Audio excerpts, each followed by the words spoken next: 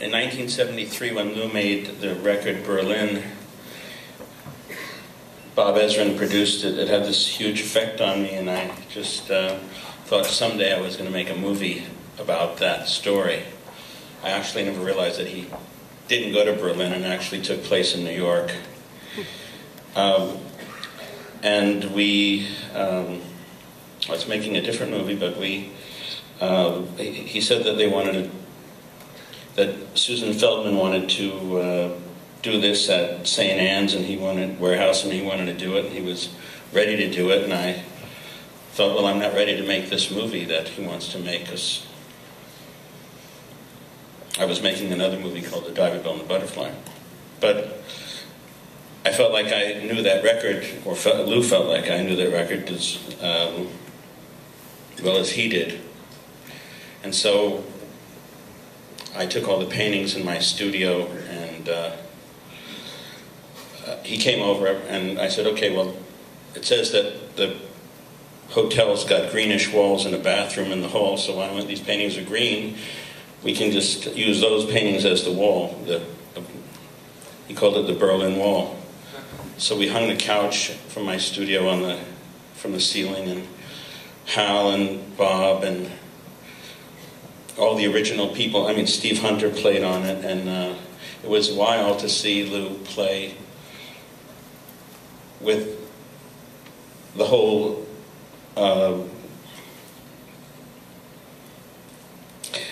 story of Berlin for the first time in 35 years, and actually to film that first moment where he looked at everybody and they did that together. And there was an encore at the end.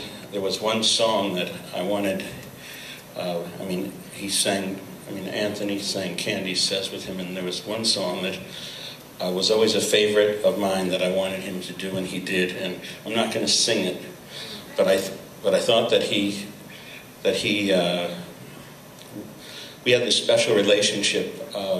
He loved my father, and I wasn't around one time, and he loved Havel, and Laurie and Lou were going, and they were going to play in front of Havel and Bill Clinton. So my father was from Czechoslovakia, and when it was Czechoslovakia, and he took my dad with him.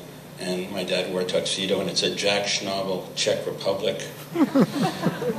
And I wasn't there, but Lou and Laurie took him there. And he got to take his picture with Havel and Bill Clinton. Anyway, there's this song that he wrote called The Rock Minuet.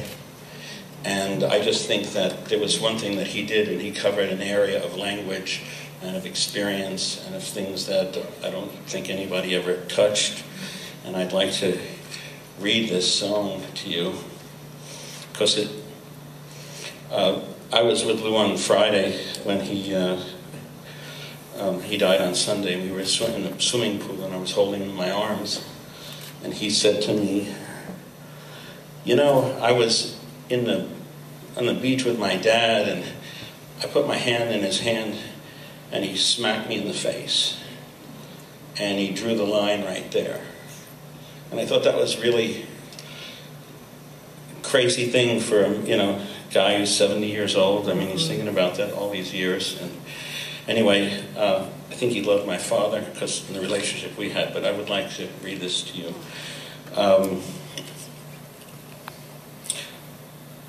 Paralyzed by hatred and a piss-ugly soul, if he murdered his father, he thought he'd become whole. While listening at night to an old radio where they danced to the rock minuet. In the gay bars in the back of the bar, he consummated hatred on a cold sawdust floor. While the jukebox played backbeats, he sniffed coke off a jar while they danced to the rock minuet.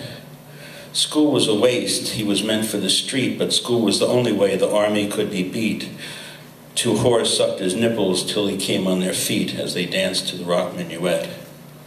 He dreamt that his father was sunk to his knees, his leather belt tied so tight that it was hard to breathe, and the studs from his jacket were as cold as a breeze as he danced to a rock minuet.